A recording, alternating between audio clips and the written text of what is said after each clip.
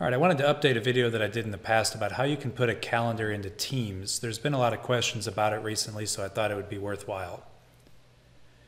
To start with, we need to come up with a shared calendar. And so here you can see all the different calendars that I have. And I already have this one called Second Period. I might even just label this as my class calendar, and then I could put all of my classes into one calendar. It would make it a little bit easier for me. But if you have several classes that get off on different dates as you have different school activities, you might want to do one for each class period. I would recommend just doing one, and then you can always set up your appointments on there using the information for whatever class period is needed. But this way everybody could use the same calendar. But this would be a calendar that I, as the teacher, want to go ahead and put appointments on, maybe major tests like you can see there on the 19th. And it may also just be announcements that I wanted to share out kind of in a calendar view so the kids can see that. If I needed to add a new calendar though, all I have to do is click right here on Add Calendar, and then I type in the name of the calendar right here and I'm all ready to go. Now, you may notice that you have your ellipse menu here, and if you click on that, you see the sharing options. But unfortunately, these sharing options are only if you needed to share this with other people. So if you did want all of your students to have access to this shared calendar, you would have to add them in, and then at that point the calendar, everybody would have edit access to that. But you can also set it up where just maybe you and a co-teacher have access to that to edit, and everybody else is just going to view it. So we'll take a look at how you do that. I'm going to come up here to the gear icon in the upper right hand corner. I'm going to click on the bottom of the list on View All Outlook Settings. I'm already on the Calendar tab here, but I'm going to go to Shared Calendars. All you need to do is click this drop-down menu. You're going to select a calendar that you want to share or get a published link for. And then over here you can put the permissions. So maybe you want to just show them titles and locations, or you can view all details. I would go ahead and let them view all details. That way I can put in detailed descriptions if I needed to.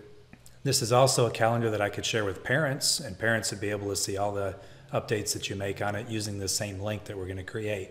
So I'm going to say all details, and then I just click this publish button. Now the publish button then gives me two different options here. All I need to do is get this HTML one to put into my team. So I'm just going to click on that. It's going to give me the option here to copy that. Then I'm going to go into my team, and using the tabs option up here at the top, I'm going to add a new tab in. It's going to be a website tab this time. I'll call it Class Calendar. I'll paste in the link. I'm going to uncheck this Post to Channel,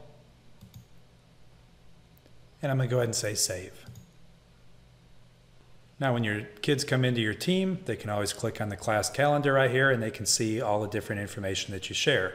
And just to show that that's live and going to be updating, I'm going to come back to my calendar, close out this, and I'm going to go here onto the 27th and add a new appointment.